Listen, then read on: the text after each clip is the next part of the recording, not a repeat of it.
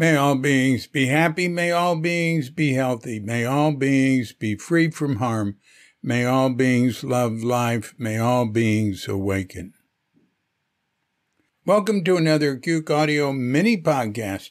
I pray that you and yours are safe and comfortable, free from economic hardship, and able to get out and do whatever it is you want within the limitations of the universal precept of do as little harm as possible. So today we have another Shunryu Suzuki lecture excerpt, both an audio excerpt, and I will read it first. This is the one that was used at the end of Chapter 13 of Crooked Cucumber, the audiobook for Crooked Cucumber, The Life and Zen Teaching of Shunryu Suzuki. And you know, there's no, it's only him speaking. And then if you go on the page for the audiobook, which is cuke.com/cc21, you can see these transcripts, and that's what I'm reading. I'm reading it from there. It's a link called SR-audio. Well, I don't know what the link is called. That's what the file is called. No, it says transcripts for, audio clips from Shunryu Suzuki lecture. It's not that long. I don't know what it says. You can tell it's prominent. So, okay. So here we go. We must settle ourselves on ourselves, as Katagiri Sensei says. To settle oneself on oneself, that is a very important point. How you do it is to be yourself on each moment. Whatever you do, you must do it. You shouldn't expect someone's help. You should protect yourself, and you should grow upright to the sky. We must settle ourselves on ourselves, as Katagiri Sensei says. To settle oneself on oneself, that is very important point. How you do it is to be yourself on each moment. Whatever you do, you must do it. You shouldn't expect someone's help. You should protect yourself, and you should grow upright to the sky. Okay, so that's the clip I used there. Now, there are people, of course, who will say, what's this, settle the self on the self? I thought Buddhism rejected the idea of self. Yes, that's true. But Shunryu Suzuki was just all over the place. I mean, Buddhism rejects the idea of absolute permanent self, Are there being any substance to a self? Are there being a self that continues from instant to instant? So this self that he's talking about can only be a relative self or a sense we have of self. Or if you look at it from Advaita Vedanta, or as they say here, Advaita Vedanta, yeah, yes, point of view. V is not pronounced V in many places in the world, including in places in Europe. Nils Holm, my dear friend and inspiring Zen student and seeker of truth, was from Denmark, and he would say, the Vikings. So, and here it's, we had a landlady named Widya, but we have a friend in good friends, engaged Buddhists in Kuala Lumpur, and the husband of the family is Vidya.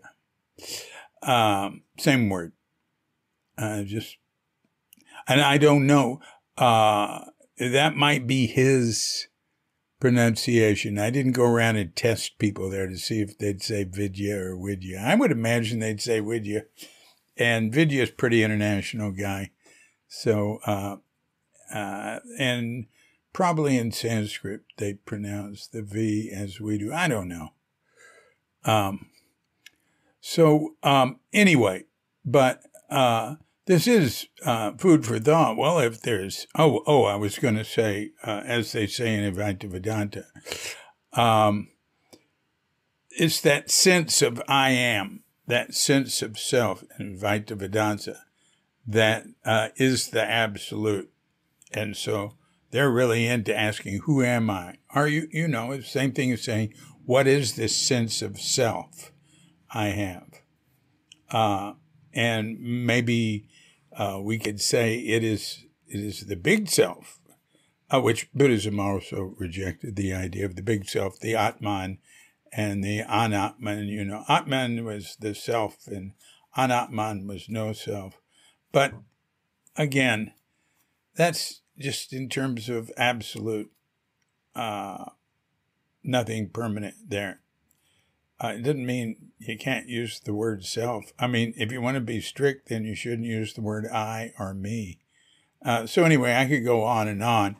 But I would say that for people who are very strict and don't want the word self like that, and they're really absolute about it, forget about Shunryu Suzuki. Because he's on both sides of things. I don't mean he's on the side of believing in a permanent self. I mean, he's on the side of using the word self.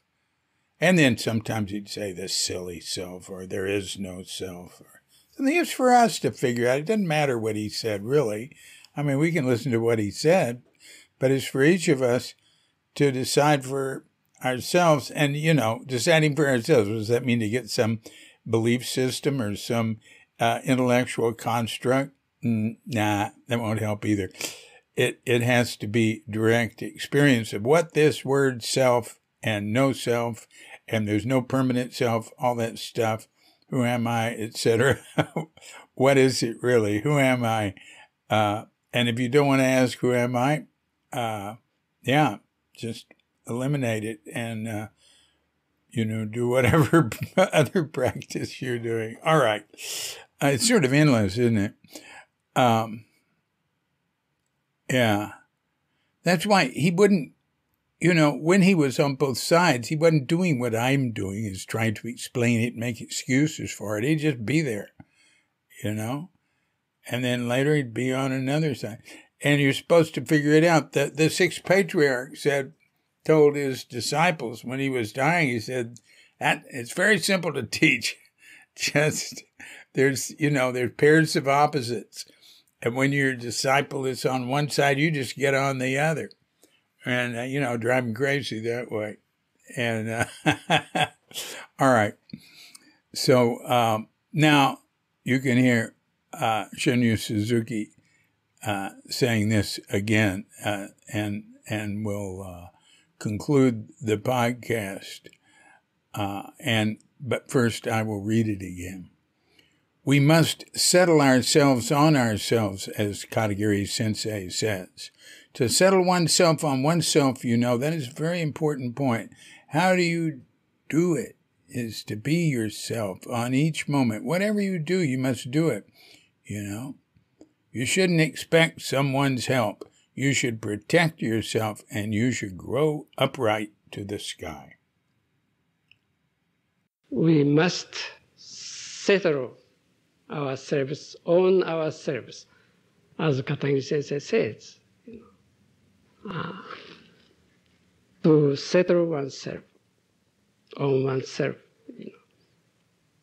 that is very important point. How you do it is to be yourself on each moment. Whatever you do, you must do it. You shouldn't expect someone's help. You should protect yourself. and you should grow upright to the sky. This has been a Cuke Audio Mini Podcast. I'm DC Puba of Cuke Audio and Cuke Archives, coming to you from Sleepy Sanur with Dogga Bandita, Feline Cuchita, and dear lovely Katrinka. And we're wishing you and yours and all of us a grand awakening.